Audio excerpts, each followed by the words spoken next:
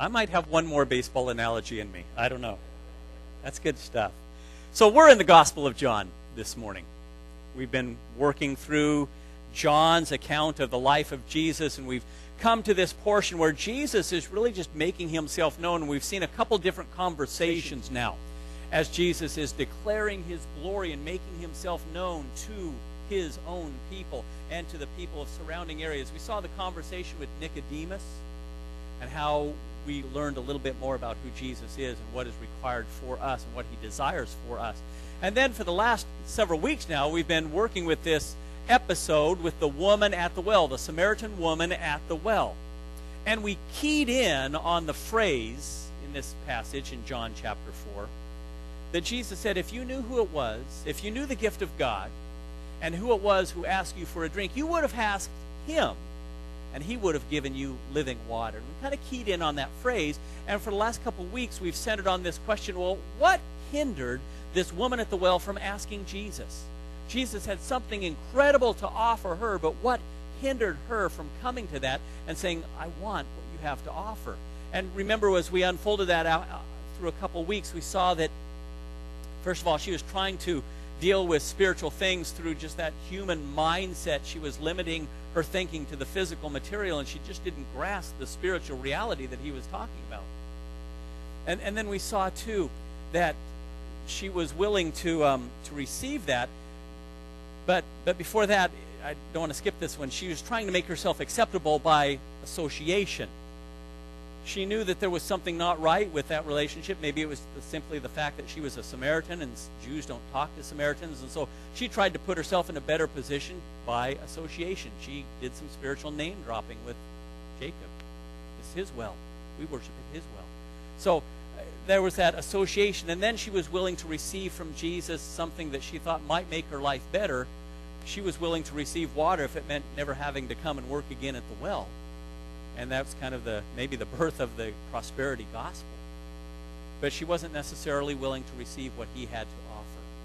And then really the thing that was the culmination of that, and Jesus brought it into focus at that point, she tried to avoid the issue of sin and the issue of morality by entering into religious discussion. And we realize with all of those things that we often do that. The world around us often does that. That we miss what Jesus has to offer us because we're hindered by one of those things. Well, this morning we want to turn to the other side of that conversation. And purposely we didn't dive into this phrase and this idea of living water. And what is it exactly that Jesus has to offer? What is he talking about when he says, you would have asked him, and he would have given you living water? What is this living water? So that's where we want to spend our time this morning on our way to the Lord's table. But let's read part of that account one more time. We're in the Gospel of John in chapter 4, and we're going to pick this up at verse 7. And it says this, and there came a woman of Samaria to draw water. Jesus said to her, give me a drink. For his disciples had gone away into the city to buy food. Therefore the Samaritan woman said to him, how is it that you, being a Jew, ask me for a drink, since I am a Samaritan woman? For the Jews have no dealing with the Samaritans. Jesus answered and said to her, if you knew the gift of God, and who it is who says to you, give me a drink, you would have asked him, and he would have given you living water. She said to him, sir, you have nothing to draw with, and the well is deep. Where then do you get this living water? You're not greater than our father Jacob, are you, who gave us this well and drank of it himself and his sons and his cattle? And Jesus answered and said to her, everyone who drinks of this water will thirst again. But whoever drinks of the water that I will give him shall never thirst. But the water that I will give him will become in him a well of water springing up to eternal life. What's he talking about? What is he offering here? Well, first and foremost, we would tie this back to that opening phrase, that gift of God. If you knew the gift of God and you knew who it was who was talking with you, you would have asked him, and he would have given you living water. And we equate that with the gift of God. And that's a right understanding, by the way. But what is the gift of God? Well, there are four things that we would look at. And the gift of God obviously includes four things. And the first is just forgiveness of sin. That is the gift of God. And we see that in different places in Scripture. But the wages of sin is death, but the free gift of God is eternal life. It has to do with the forgiveness of sin, and we realize that we are all guilty. We are all sinners. We are sinners by nature, and we are all sinners by choice. And being sinners by nature and sinners by choice, we are under the condemnation of death. There's a penalty of death upon our lives because of our rebellion against God. But the gift of God is forgiveness. The gift of God is forgiveness from that sin. And when we speak of the forgiveness of sin as a gift of God, it isn't simply God deciding to dismiss our sin or to overlook our sin. We experience forgiveness because somebody else pays the penalty for our sin. That's the gospel. That's the truth. And that's what we cling to, and that's what we would come to Jesus for if we just knew. We only knew the gift of God. If we really knew the significance of that, we would ask and receive that forgiveness of sin. But it doesn't stop there. With the forgiveness of sin, there is a restoration of relationship. It's part of that gift of God. And we understand that we were created for a relationship with a holy God. At the very beginning, God, who existed in that perfect relational community, Father, Son, and Holy Spirit, God said, let us make man in our image. In essence, God is saying, let's make man and let him enter into relationship with us too, because this is good. We're not on the same level, obviously, as the relationship of Father and Son, and Father and Holy Spirit, and Holy Spirit and Son. But God created us to enjoy relationship with him. And it was supposed to be good, but obviously sin messed that up. And that relationship was severed. And instead of being in relationship with God, we made ourselves enemies of God. But when we embrace Jesus as Savior, this is the free gift of God. Not only do we experience the forgiveness of sin, but we are brought back into a relationship with God. Where once we were enemies, now we are brought back into sonship, into being the child of God. There's forgiveness, there's the relationship, and that's the gift of God. If we only just knew the gift of God and who it was that was offering, we would have asked, and Jesus would have given that to us. It's forgiveness, it's restoration, it's also the release from bondage. We recognize that even though we are forgiven, and our sins are dealt with, and our name is written in the Lamb's Book of Life, and he's written his name on our hearts, we still live in a world that is dominated by sin. And often we suffer the effects of that, and sometimes that sin just grabs a hold of our life and it holds us captive. Those life-dominating sins that, you know what Jesus came to offer? This is the gift of God. Release from that bondage. You don't have to be a slave to sin any longer. That's what God has offered to you. That's the gift of God. And if you only knew the gift of God, you would have asked. And you would have received it. And it's the forgiveness of sin, and it's the restoration of relationship, and it's the release from bondage. But you know what else? It doesn't stop there. It's a hope that endures.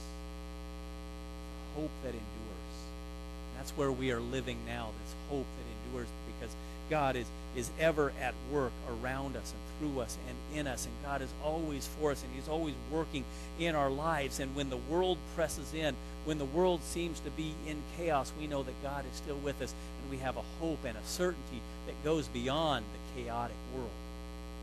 And when the pressures come, and when the tragedies of life come, and when the crisis just bombards us, we've got something beyond ourselves to hold on to and to cling to, and to know that there is a hope that doesn't change. And when everything in our world is shattered, when everything disappears, there's one thing that remains, and that's that relationship with God. And that's the gift of God that he has to offer. And so again, Jesus said, if you only knew, you wouldn't hesitate to come. You would have asked, and you would have received that. That's the gift of God. But you know, there's something more to this. Because Jesus purposefully uses these words, living water.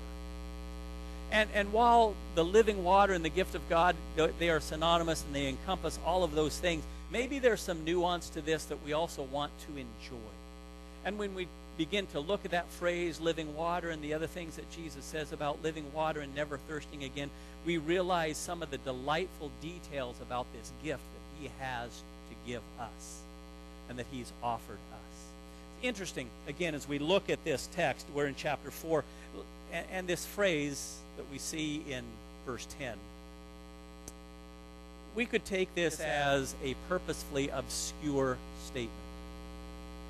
If you knew the gift of God and who it was who says to you, give me a drink, you would have asked him, and he would have given you living water. What is that? And that might be, maybe that was purposefully obscure, because that's kind of Jesus' pattern. We saw that a couple weeks ago when we looked at Nicodemus, and that statement, you must be born again, and Nicodemus' response to that is, I have no idea what you're talking about. But it drew him into deeper conversation. And that's really one of the teaching techniques that we see Jesus employing in the Gospels, that he'll throw out a statement that isn't quickly and readily understood, and the listeners either blow it off and go their way, or they say, well, give us more. We need to understand that. And often it's with the disciples themselves, with the apostles themselves, that later they come back and say, Jesus, you said something, and we don't get it. So he gives them the explanation, and he draws them into a deeper conversation. So maybe that's what's going on here. And certainly we saw how that played out with the woman at the well. Throughout this statement, she didn't understand it, but she was drawn in to a deeper conversation. She was ready to hear a deeper spiritual truth. But while we say that, we might also understand that this could be a familiar figure of speech. Because this isn't the first time, and it's certainly not the only time in Scripture, where spiritual life is kind of equated to water and flowing water. We see it often in Scripture. The psalmist speaks of thirsting for God in a dry and weary land. That there's a recognition that I need something that quenches that emptiness in my life. Isaiah chapter 44. I didn't give you room in your outline to write these down, but maybe you want to write these references.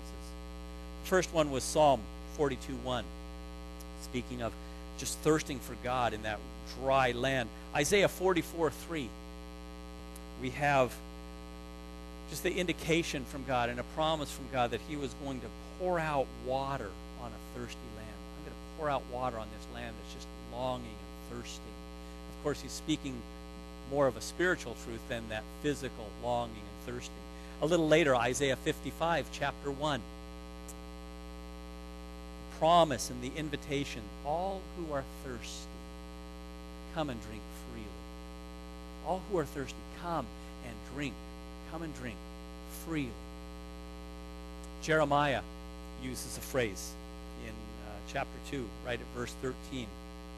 And just this indication that the people had forsaken God, a living fountain, a fountain of living water, and hewn for themselves cisterns that are broken, that can't even hold water. And we've got that wordplay, and that's pretty close to what Jesus is describing here. That they forsook, they put aside the living water, and they tried to carve out for themselves a quenching that it didn't hold water. Ezekiel speaks of a river of life. So, there might be something in this. Maybe it was a familiar figure of speech. Maybe it was an obscure statement. But either way, as we dig in, we realize there's some depth here. There's something that we want to know about this living water. So what should we know about living water? The first is that living water is dynamic. Jesus is speaking about giving something that is dynamic. And part of that is our understanding. If we understood the culture a little more, the language of the culture, we would understand this word picture that maybe we miss. But in that culture, living water was often equated with moving water. Living water was water that was moving, that was flowing water, as opposed to pooled water. And it doesn't take a lot of imagination to realize that moving water was probably preferable to pooled water. Now, if you were in the desert and you came to the well, you would gladly drink from pooled water. But if you had your choice between pooled water and moving water, which would you choose? And that was part of the thinking, that living water, moving water, that's preferable water. And so on a really basic level, we might even paraphrase this to say, if you knew who it was, if you knew the gift of God and who it was who was asking you for a drink, you would have asked him, and he would have given you the good stuff. This is the good stuff. This is flowing water. This is moving water. It's dynamic water. But when we look at that in that spiritual context, we realize that what God has to give us is not just stagnant. It's just not a one-time occurrence. This is dynamic. It keeps, we could say this is the water that keeps giving, or the gift that keeps on giving. You know, we see it in Scripture. I think it's Ecclesiastes that reminds us that the mercies of God are new every morning. And that's not just a promise that you're going to have a little bit of blessing every day. It's a promise that God is at work all of the time. God is at work around you all of the time. His mercies are new. There's always something to see. And God is at work through us all of the time, every morning. And God is at work in us and for us all of the time. When Jesus promises the living water, it's the water that is dynamic. It's a gift that is always going to be present and always going to be refreshing and always going to be needed. Not just a pooled water, but this is dynamic, living water. So it makes us think. If this is living water and it's refreshing and it's meant to be always refreshing, then the question and maybe the statement is that if your life seems stale, if your life in Christ seems stale at this moment, it's not the fault of the water that God has given to you. Maybe you're just drinking from the wrong cistern. Maybe you're trying to find that fullness of your life looking in the wrong direction. And maybe you're guilty of what the woman of the well was guilty of and just looking at rightness by association. That you come and you hang around Christian people and you listen to Christian music, but you've never let the Word of God penetrate your heart. You're just hoping to be near it and hope that rubs off. But take a deep drink from what God has to offer you. It's satisfying and it's dynamic. Don't just be near it. Enjoy it. Enjoy it. So, living water is dynamic water. And we see that in verse 10. But if we would drop down to verses 13 and 14, we also say that living water ever satisfies. It ever satisfies. Look again at Jesus' statement as we jump to verse 13. Everyone who drinks of this well will thirst again. If you're looking to be right by association, that's not going to quench your thirst. If you're looking to be right by doing good deeds, that's not going to quench your thirst. If you're looking to fill the emptiness in your life by the things this world has to offer, it's not going to quench your thirst. Doesn't matter what well you're drawing from, it's not going to quench your thirst. Anyone who drinks from this water will thirst again. But whoever drinks the water that I will give him shall never thirst. Will never thirst. You know, the truth is, this is the only thing that will keep on satisfying us. The things that this world has to offer will distract us. It may momentarily delight us. And some of those things are delightful, but it won't continually satisfy us. And this is the only thing that will keep on satisfying us. And the best part about it is that it satisfies our greatest need. And our greatest need isn't for comfort. It's not for ease. It's not for prosperity. It's not for affluence. Our greatest need isn't even those basic needs of human existence. Our greatest need isn't food, shelter, and clothing, although those are pretty important things. Our greatest need is to have our sins forgiven and to be brought back to a right relationship with God. And this satisfies that greatest need. But the wonderful promise in the Word of God is when we look to that and we address that first, then the rest of it is taken care of. And that's why we read those words of Jesus. Seek first the kingdom of God and His righteousness, and then, what's it say? All of these things will be added to you. Seek those first. If you seek to satisfy all of the peripheral things first, you're going to find your life continually empty and lacking, and you're going to be thirsting, and you're going to be longing, and it's never going to work. It's never going to satisfy. But seek first the kingdom of God. Seek that thing that keeps on satisfying, and all these other things, they're going to take care of themselves. It's not a promise that we get everything that we want, but it's a promise that our life is going to be in a right place. It's going to be satisfying regardless of the things that we have. It ever satisfies. But as we look at that, I want to point this out too. When Jesus says you'll never thirst again, I don't think we take that as an indication that it removes the craving. It doesn't remove a longing for God. See, we could get this wrong. We could get this wrong and say that, once you have that religious experience with God, then you're good to go and you never really crave that ever again. You've done that once. Ever do that? Something you always wanted to do, and you do it, and you say, well, that's good. I don't have to do that again. I don't know how many of you know, but for Donna's last birthday, it was a significant number birthday. She wanted to do something significant on her birthday, and so she talked about this for quite a while. She jumped out of an airplane on her birthday because she always wanted to do that, and I followed her out the airplane on her birthday and got to the ground. It was a great experience. It was so much fun. I loved it. And Donna said, yeah, it was fun, and if you ask her, she'll say, I don't ever have to do that again.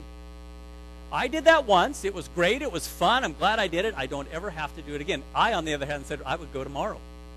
I'd do it again tomorrow. But, this is not a case in our spiritual life where we say, at that one time I had an experience with God. It was this religious experience. It was wonderful. It was great. I always wanted to experience something like that, and I did it once, and I never have to do it again. It's not what Jesus is saying when he said never thirst again. In fact, the water that Jesus gives us doesn't remove the craving. It doesn't eliminate the craving. In fact, we might even make an argument that it makes the craving even greater. Because once we taste the goodness of God, we say, that's what I want. I want more of that. And we taste more of the goodness of God. We say, that's what I want. I want more of that. And the more we know, the more we crave just to walk in a relationship with God. And we develop an appetite for that. We develop a taste for those spiritual things, and we want more and more. But the great part about that is the more we desire, the more God satisfies. He creates in us that hunger, that thirst, that longing, and he satisfies it. And then there's a greater hunger and thirst and longing, and he satisfies it. Because he loves us that much. We would never thirst again. There's one more thing that we would notice here. And we see it in verse 14. And the title that I give it on your notes there is that the living water is ever expanding. It's ever growing. It's ever expanding. Look at what he says in verse 14. But whoever drinks of the water that I will give him shall never thirst, but the water that I will give him will become in him a well of water springing up to eternal life. Now, we read that and we say, there's something significant there. What is it? I don't quite get what he's saying there. It's a spring of water welling up within him. Maybe this is a case where, not being speakers of Greek or speakers of Hebrew or Aramaic, as Jesus originally said it, that we kind of miss a word picture here. I think hidden in here is a word picture that isn't quite as obvious when we translate this to English. And it's the idea, just picture this, that we think now of a physical water, physical body of water, and it starts with a bubbling. It starts with the bubbling out of the ground. It's not just a pooling of water there, but you can see water bubbling out of the ground, and from the bubbling there begins to flow a trickle, and from the trickle a stream, and from the stream a torrent, and eventually that torrent is just kind of swallowed up in a sea. I think that's kind of the word picture that Jesus has here. Read that and keep that in mind as we read that phrase in verse 14. But whoever drinks of this water that I give him shall never thirst again, but the water that I will give him will become in him a well of water springing up to eternal life. I think that's pretty descriptive of what happens when we come to Christ. Descriptive of what happens in our life, in our experience, in our coming to Christ, because it starts with just this little bit of bubbling. Maybe it's a recognition that something isn't right in your life. Maybe it's a recognition that spiritually you're not where you need to be. Or maybe it's a recognition that your life is marred with sin and you need something else. And it's just a dissatisfaction that is bubbling in your life. Maybe it's that crisis that just drives you to your knees, and for the first time you're willing to cry out and say, God, if you're real, let me know. It's just that realization. It's a bubbling that starts to bubble up. But you cry out to Jesus, and you embrace Jesus, and you discover that that bubbling has become a trickle. That there's something to that. And you see that God is at work in your life, and it's good, and it's refreshing. And the more you taste that, the more you desire that, you discover that trickle has become a stream. And it's beginning to pick up some momentum, and there's power behind it. And that stream becomes a torrent, and now it's powerful, and it's taking you a place you never expected to go. And your life's just kind of wrapped up in it, and you realize, I'm not in control anymore at all. My life is wrapped up in God, and that stream, that torrent, eventually it's just swallowed up in eternity. So deep, and it's so wide that it's swallowed up in eternity. And that's, for me, that's just a difficult one to grasp, to wrap my mind around. When does eternal life start? After you die? When you embrace Jesus. If you are a follower of Jesus, you possess eternal life right now. You have eternal life. And that's not just elongated life. That's full life. And that trickling, that bubbling, that trickling, that stream, that torrent, suddenly you just realize, man, I am full on into this thing that God has offered me. That's descriptive of our life in Christ. It's good stuff. It is the good stuff. And it's dynamic stuff. And it always satisfies, and it is ever expanding. And by the way, when we say it's ever expanding, don't get the wrong idea that you just get further and further into church stuff. When we say that this life that God has to you doesn't mean you just go deeper and you volunteer for a committee and then you're teaching Sunday school and then you're the Sunday school superintendent and then you're the pastor, or even worse than that, you become a deacon. You know, it's not that. It's not that you get pulled in deeper and deeper and you have to do more and more, or it's not like some of those mystic false religions where you go deeper, you get further secrets about what's going on, you get the inside circle. It's not what it is at all. It just means that you discover more and more the wonder and the glory of what God has for you, ever expanding. But we go back to this, and I want to use this thought to lead us into our time at the Lord's table. We go back to this thought that we just need to know the source. Go back to verse 10 and that thought. Jesus said to her, if you knew the gift of God and who it is who says to you, give me a drink, you would have asked him.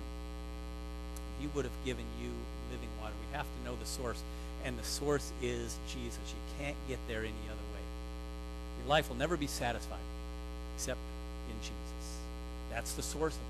You would have asked him, and he would have given you living water. Nobody else can give it to you. And as much as I would love to do that for my children, I can't do that for my children.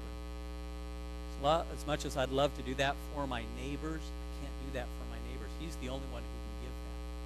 We're going to talk about the requirements and the responsibility of that in just a moment, but he is the only one who can give it. But here's the good news. It's a gift that God delights to give. You would have asked, and he would have given you this. If you only knew the gift of God, this is what God delights and desires to give you. And you know, just the very important nuance of that, this is not something we have to beg for. This is not something that we have to convince God to give us.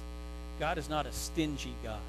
He doesn't begrudgingly dole out salvation and forgiveness. God is longing, and from the very beginning had longed to bring us back to relationship with himself. Not for his good, but for our good. And he longs to give us that gift. If you only knew the gift of God and who it is that was offering that gift, you would have asked him, and he would have given it to you. And that brings us to the requirement. What is the requirement? You have to believe it. You have to take God at his word and realize that there is an offer of salvation for you. And that offer of salvation is only in his Son. It's only in Jesus. You can't work it. You can't earn it. You can't pretend that you don't need it. It's only in his Son. You have to believe God and take him at his word. And then what do? You just ask. You ask. You know, Marcus and I were talking about this briefly this morning, this idea that you do have to ask, and yet it's not work on our part. It's just simply saying, God, give me what you have offered to me. We don't have to convince God, but we do have to ask him, because God is not going to force us to love him. God is not going to force us to be forgiven or to be restored. But he's always willing to do that, and all we have to do is to ask. And if we only knew the gift of God, and if we only understood who it was that was offering that, we would ask immediately. There would be no hesitation. And then what do? With any gift, you receive it. You receive it. In essence, you just start living it. Live like you believe it. Live because you believe it. And begin to enjoy what God has for you. That's the living water that God has for you. If we only knew wouldn't hesitate to do that.